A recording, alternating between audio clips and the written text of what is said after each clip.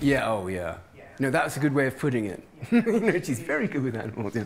No, that's no, she likes her a lot. And she's such a cute, you can't not like that dog. I mean, it's sort of, you know. Yeah, she's obviously been taken care of. Oh yeah.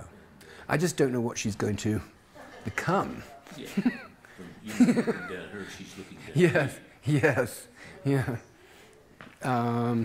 Io, it's a satellite, of course, on a planet. Judging by the rocket, it looks like it's a very similar kind of science. It looks like a science that made vastly more progress with much less. Yes, if you were to descend here, I think the topography, the geomorphology, wildlife, botany would be interesting, but somehow within the compass of what is expected. But then if you went to the institute and you met the occupants and you asked them what they were working on, I think the ideas might be truly alien. But they would see this vehicle over here, this truck, and think it looked very familiar. It was actually, could have actually come from the same planet.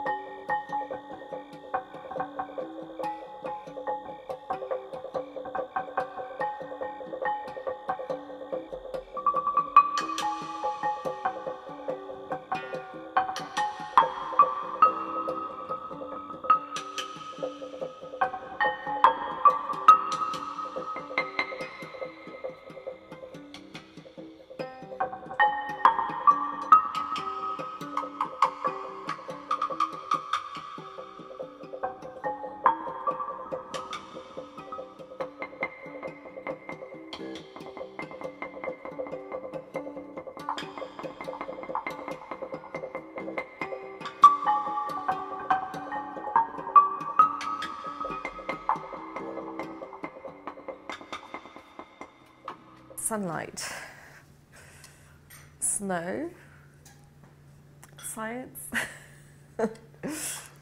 No, I mean probably science comes first, but yeah, generally I think happy times. Well, first of all, there's no notion of departments or disciplines. It's just an open, freewheeling place. Deep coupling where you, so to speak, marry, you cohabit the different fields rather than just have them sort of flirt and blow kisses to one another in a restaurant at night. There's no bullshit, basically.